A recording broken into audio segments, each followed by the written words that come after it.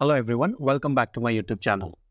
In our previous video, we have seen how we can add our reports and dashboard to the workspace. In this video, we will see how we can add users to the created workspace. That means how we can give access to specific user to the workspace that we have created. So let's go to the Power BI service and see how we can do that.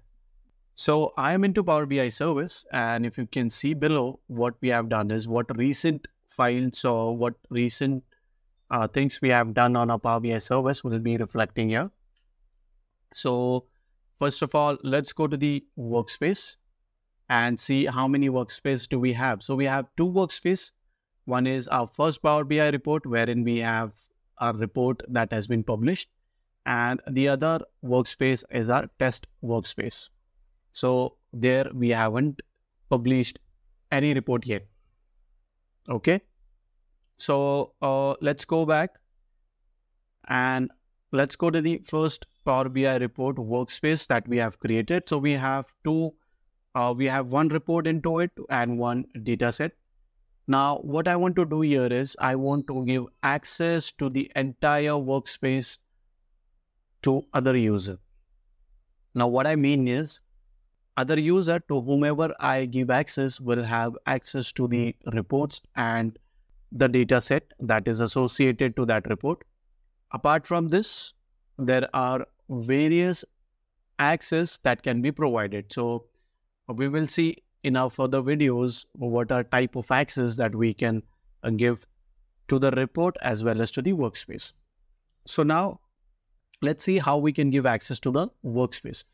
So to do so, what we will do is we will go to our workspace, and now whichever workspace access that we will have to give, just click on this more option and go to workspace access. Once you click on workspace access, you will see here how many people are added into this workspace. So here you will be able to see the person's name who is having access to this.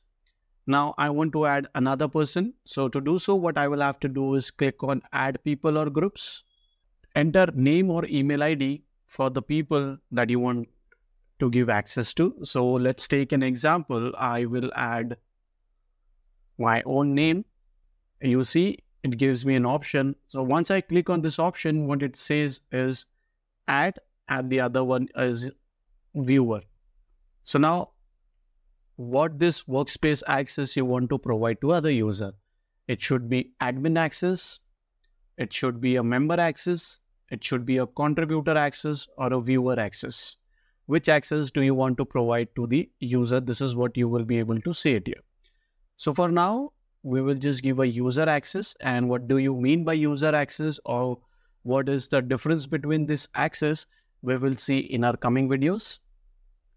Now, let's give a viewer access. Viewer access, as the name itself suggests, the person to whom you are giving access will only be able to view this particular workspace.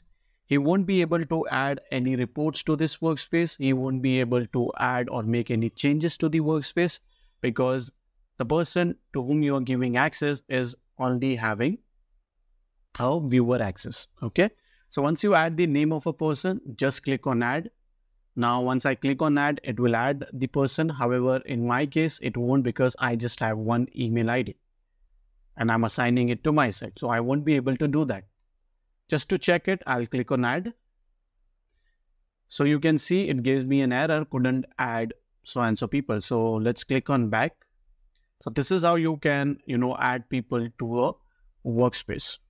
Now, what if I want to give access to only reports and not to the workspace? So to do so, you have an option which says share. Just click on this option and enter an email ID of a person to whom you want to give the access. So let's take this again. Let's take my name. I will click on OK. Now you see people in your organization with the link can view and share. So from here, which access do you want to give to the people? So people in your organization, you want to give access to. People with existing access who is already having access to this report, you want to give them the access. or you want to give access to specific people. So the choice completely depends on you. And the important part which comes is your settings. Now you see there are two options that are given here, which says allow recipients to share this report or allow recipient to build content with the data associated with this report. So this will totally depend on you. For now, what I want to do is I don't want to allow any recipient to share this report with anyone. So I'll just uncheck this and just click on apply. So once I click on apply, then you have an option which says send. Once I click on send, it says link to the first Power BI report has been sent to the user that you have selected. Okay, so let's close this.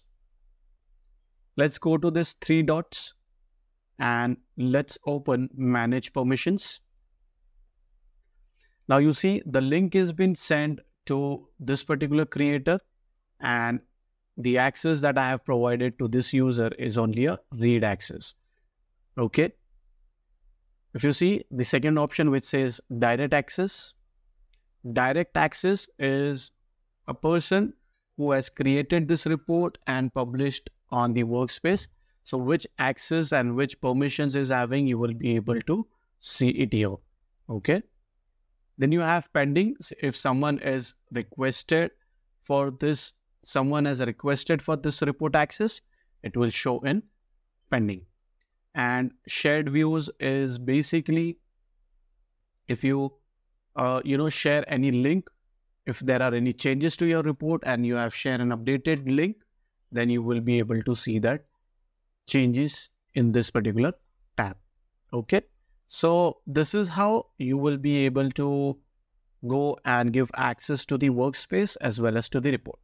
Now, instead of this read permission, let's see, I want to have access as a contributor or, admin access. So how we can do that? So let me again go back to the workspace. Let me click on share. Let me go this and select all the options, click on apply, and let me enter the name to whom I want to give this access. Click on send. So now the link has been sent. Just close this, go to this option and select manage permission. Now you see there are two things that had happened. First is with your very first report that was having only read access. Now I have read access as well as I can reshare this report as well as I can build this report. So basically I have the admin access to view, change or build this report from scratch along with the data set. Okay. If I want to delete or if I want to manage access, I can do it from here also. I can just go and say, I don't want to allow a recipient to build this content with the data set. I'll just uncheck and click on save. So you see, I just have a read access and a reshare access. Okay. That means I can just review that report and I can just go and reshare.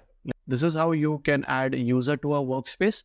And this is how you can add users to the created Power BI report in Power BI services. So that's all in today's video. I hope you like this video. Please subscribe to our channel. Have a great day.